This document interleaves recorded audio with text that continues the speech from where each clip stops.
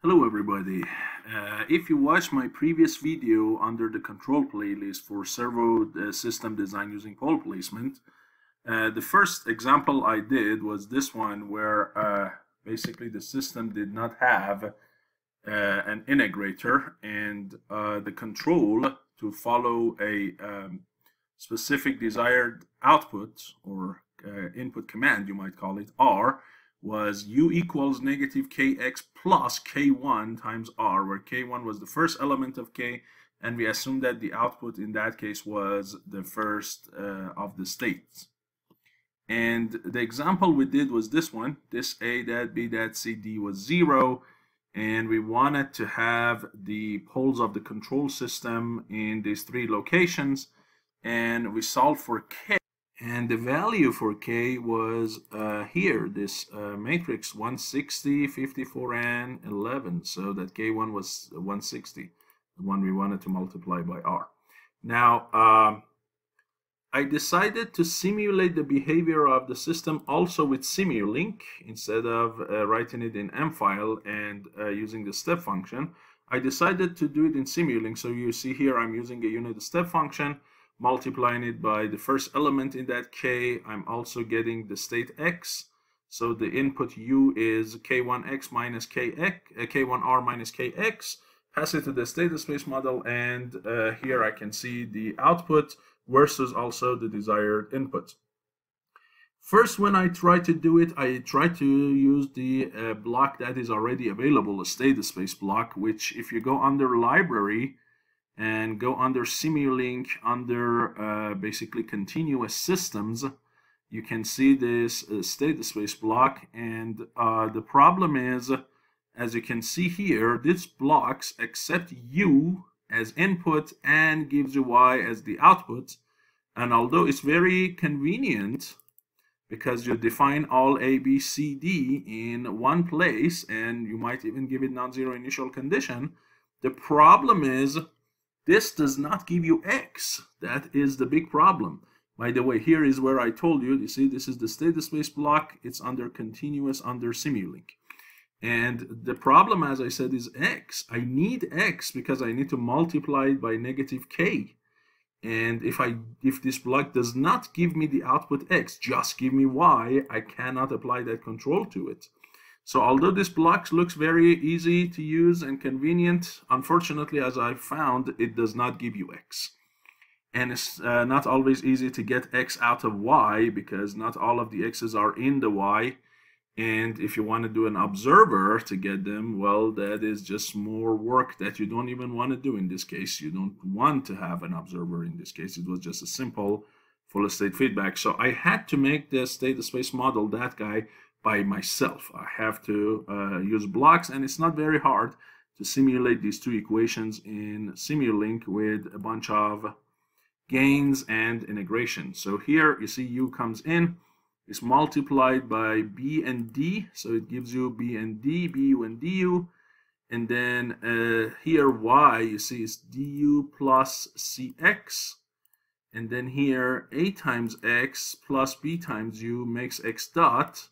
But how do you get x? You get x by integrating what? X dot, and here in this integration you provide the initial condition for the state vector. Here we go with all zeros in this case, but we can change it if you want to. And this integrator can act on basically several signals here. It does not need to be a scalar signal. It can be a vector signal. So I send the x out as one of the outputs and y as the other output. You see, so here I'm making a customized version of that using a subsystem. So I brought a subsystem and put everything in it. So to make it a little bit more concise and less crowded, not bring all of those wires out. And another thing I wanted to show you is, if you sometimes see like you're multiplying stuff together and it doesn't work, and like it is giving you errors about what? About the dimensions of the vectors and so on, then you might want to look at the dimensions of the signals, make sure they work. So if you look at each one of these A, B, C, Ds, I changed them from what? the element-wise, which is the default, I changed them to matrix k times u. If you don't do that, you are going to have problems. Okay, so let's say you forget to do that for A and leave it as default matrix element-wise ku.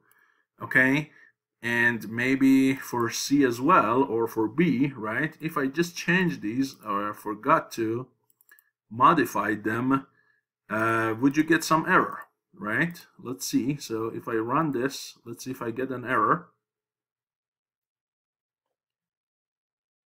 See, here we go.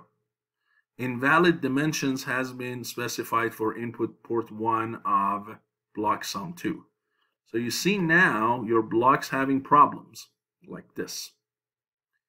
Okay, and you have some problems, and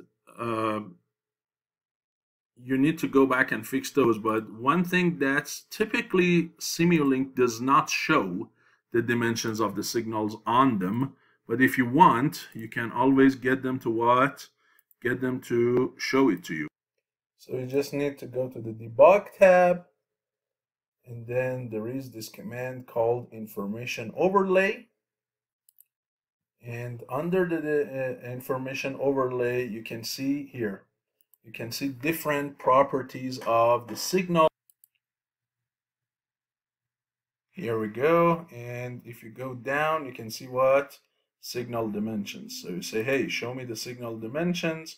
So now if you go ahead and run this, right, it should show you the dimensions of X, Y, U, and everything. Okay, so let's go ahead and run it.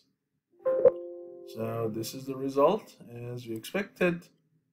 And now you see here, X is 3 here, and if you go down, okay, so you see here, these are the dimensions, right? You can see that this is 3, and then for scalar y, I guess it does not show that it is just 1, but you clearly see that it shows the dimensions that are bigger than 1, I would say.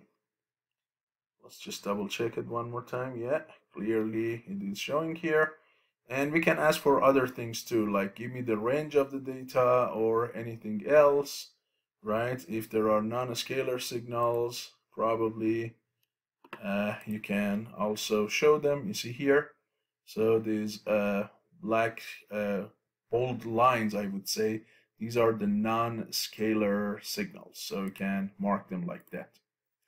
So hopefully this video was useful to you. I showed you in Simulink how to make that servo design using pole placement for the systems without an integrator, this simple control design, and showed you how to remedy the case of not showing the X or not sending out the X for a StateSpace block. You do it yourself. And also under debug, we have seen this information overlay, which is a useful command or button in Simulink. So hopefully it was useful to you. I'll see you in the next video. Thank you.